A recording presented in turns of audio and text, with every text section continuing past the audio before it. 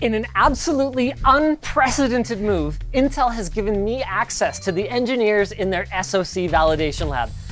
Wow, that is so cool. I absolutely love it. Okay, gotta go, bye. Ooh.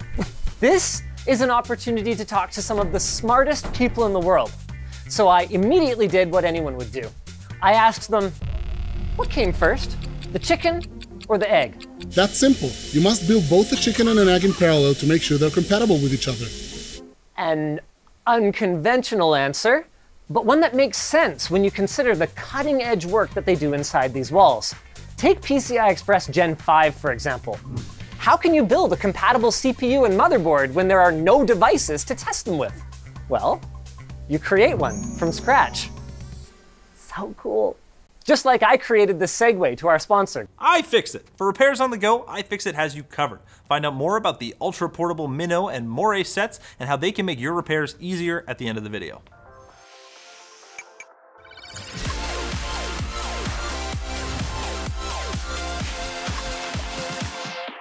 I was so blown away by the insane gear that they have in the validation lab when I was shooting my general tour of the Israel Development Center that I immediately canceled my return flight so that I could come back another day and get you guys a closer look at it.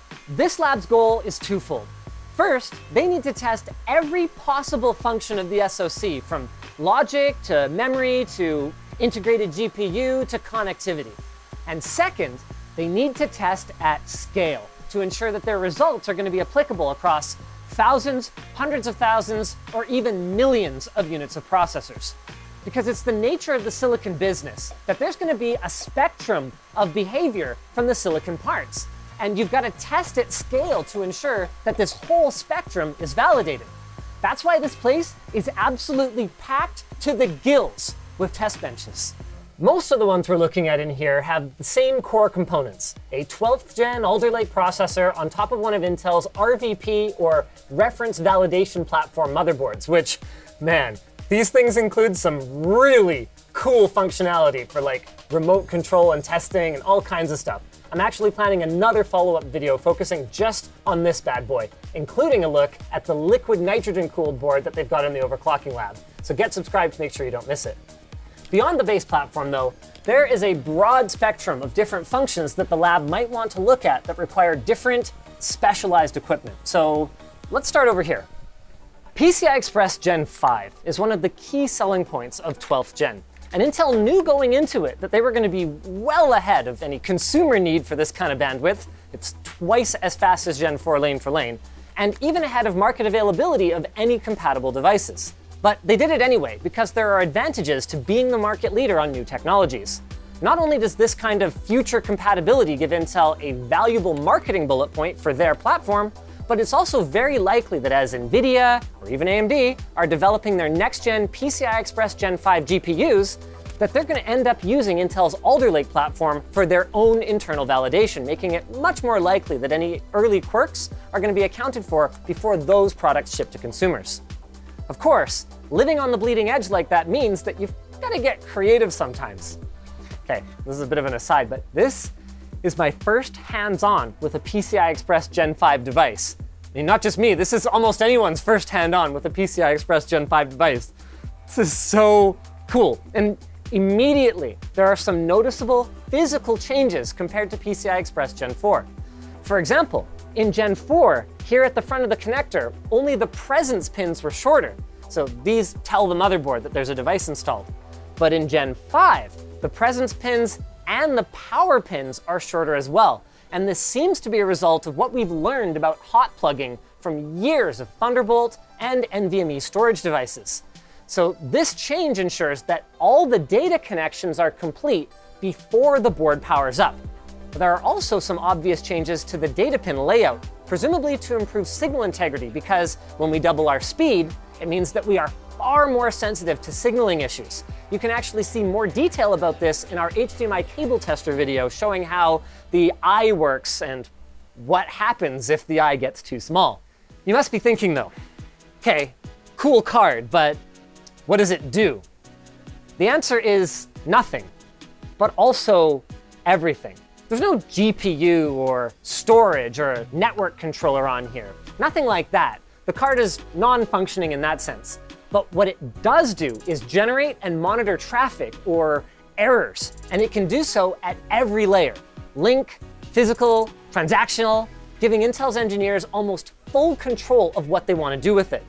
Most of these functions can be programmed in band, so that is to say, over the PCI Express bus, and then the test can be executed. But some of them are actually handled with dip switches that can do things like limit the speed, the PCI Express generation the card runs at, limit the number of lanes that are available. I mean, obviously you don't want to go build a whole bunch of different physical cards for 1x, 4x, 8x, and 16x, right? Another thing you don't want to build is custom silicon every time you find a hardware bug.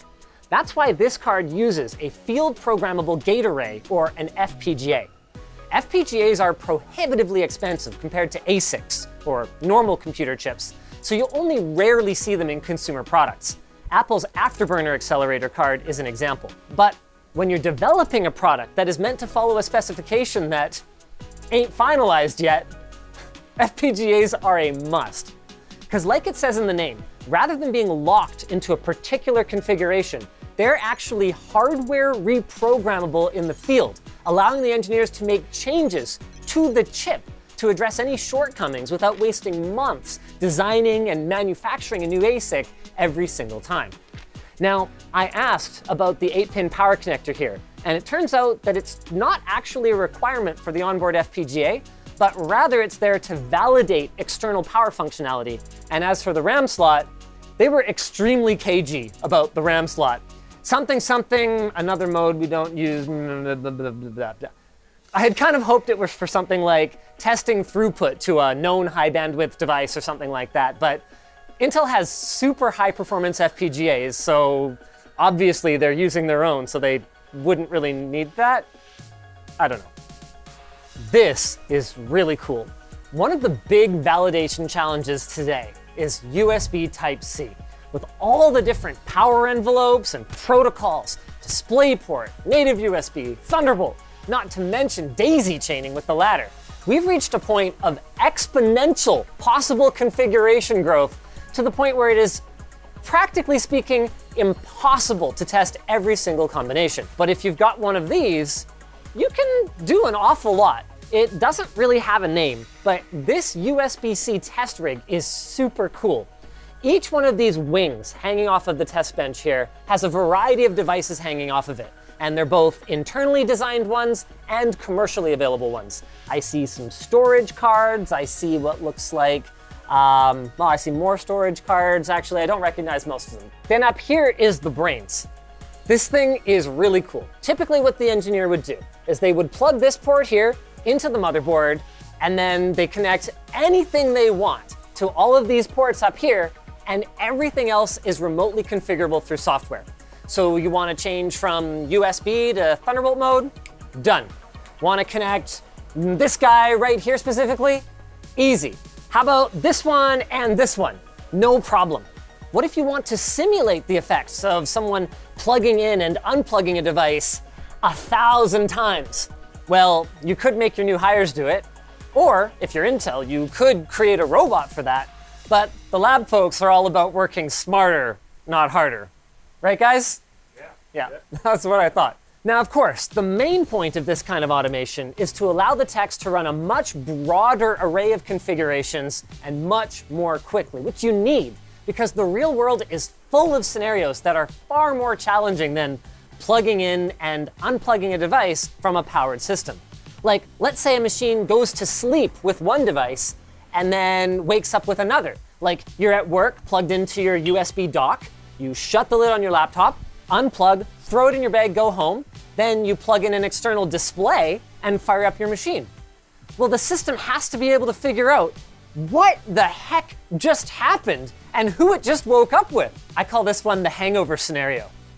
What do you think? Is that nickname gonna stick? That's awesome. Of course, you guys might have noticed I talked about displays, but we're not actually plugged into any Type-C displays. That is where this little guy comes in. Welcome to Times Square. Get it? Because there's displays everywhere. So clearly they do have parts of the lab that are dedicated to display testing, full of all kinds of different monitors, so they can ensure that you don't get flicker on a high resolution monitor when you plug in the onboard GPU, for example. But for what I think are fairly obvious reasons, it's not practical to fill the whole lab with 65-inch TVs just so you can make sure that HDMI 2.1 works over on your USB test bench, right? So what they do is they use this little dongle called the dock, D-O-K. And what it does is it rips the EDID information off of any display.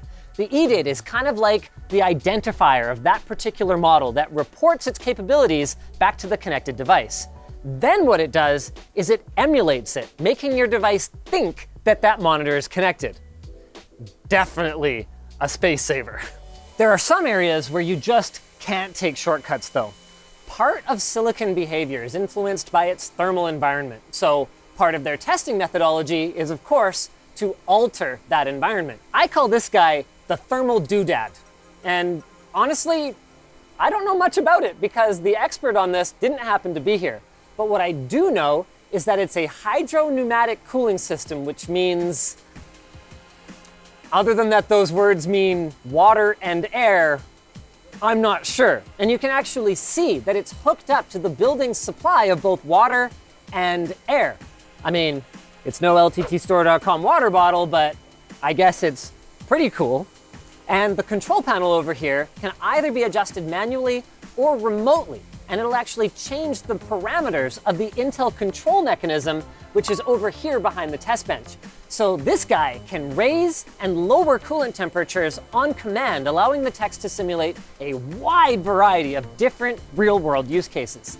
Let's say you turn on your machine outside on a freezing cold day. So they've got to have the CPU be able to start cold and then get hot. Or maybe you take your machine out of the sweltering heat into an air-conditioned room. Well, they've got to build a profile for the silicon's behavior under those conditions too. And the thermal head, that is such a boring engineer name, by the way, guys. I'm gonna stick with the doodad, allows them to do just that, which surely makes you wonder, what do they do when they find these kinds of problems that must exist in the hardware? I mean, most of the chips in the validation lab here are gonna be ES1 or ES2, not final specs, so bugs and undesirable behavior are part of the territory. I am so glad you asked, because I saved one of the coolest parts of the full tour for this follow-up video, and we're gonna run down right now to the Debug Lab. Wait, expert showed up. Okay, so the red tubes are carrying water that could be as cold as like below zero, okay? Way below the ambient temperature in this room. So the air in the blue tubes here is actually to blow around the CPU socket and prevent any ice from forming or condensation or anything like that when they're going well below ambient temperature. Super cool. Okay, now we're leaving. When you need to dig as deep as possible into the silicon, the Debug Lab is the place to go. Why? Because it's the home of the LADA, the laser-assisted device alteration, I don't remember. The name is not what's important. What matters is how frickin' cool this thing is. It fires high-powered lasers into the silicon, like into the PNP junction, so you can actually change the properties of the chip.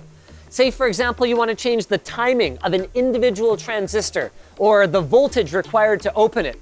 If the engineers want to see how the chip will behave in a way that's different from how they originally designed and fabbed it, this can do it. What? Like, this bears repeating because it's basically science fiction. You take a chip that's already fabbed, you fire a frickin' laser beam into it, and it acts differently, allowing you to test the outcome of a potential design change before you fab a whole new design. Absolutely unreal. This next one's almost as fun. Unfortunately, I'm not quite allowed to show it to you, so we've got a wall of Intel employees in front of it, but I'll describe it. The IREM is kind of like a FLIR thermal camera, but for electrical activity. So you want to see a gate open or close. You want to monitor the activity of that gate. And when I say gate, I'm talking about a single individual transistor, one of billions on a chip like Alder Lake. This is where you do it. So the engineers can get these images of how the gates behave, allowing them to, say, take an issue that comes up in the validation lab, isolate it, sometimes to the transitory that's problematic, then fix it and move on with the debug and get closer to delivery. And after everything we've seen, I think the thing that blows my mind the most is that Intel has spent so many years talking about anything other than how cool this stuff is. In my humble opinion, their biggest PR problem is that they've let business people do too much of the talking while the gearheads have been quite literally locked away in the basement. But I'm hoping that after these videos go up, those days will be firmly behind us. I mean, honestly, I don't see it going down any other way because literally every single person I met here was so enthusiastic and passionate about what they do that it's infectious. I mean, take Dennis, my camera operator. He doesn't give two hot about CPUs and he still managed to have a blast in this place. The pride that these folks take in their work is inspiring, and it's absolutely justified. I mean, in spite of the challenges of COVID-19, they managed to hit their delivery estimate on Alder Lake to the week that they predicted. I mean, it's mind-blowing, especially now that you've seen all the steps involved, am I right? Just like my sponsor segues blow your mind. iFixit. You break it, I fix it. Not me, of course, but iFixit's Moray and Minnow kits are the toolkits for the tinkerer on the go. The pocket-sized Minnow driver kit is only $14.99 with an easy-to-open magnetized case, a built-in sorting tray, 16 different bits, and a handle with a built-in eSIM eject tool. Pretty fancy. For something slightly bigger and longer, the Moray driver kit is only $19.99 and comes with 32 different bits with extended reach necks for digging into those hard-to-reach nooks and crannies, and all iFixit kits come with a lifetime warranty as well, so you're sure to end up in a landfill somewhere before your iFixit kit does. So check out our links in the description to get yours today. If you guys enjoyed this video, all I gotta do is point you to some of the other videos we've done. Maybe the fab tour? Go check it out. It's gonna blow your mind.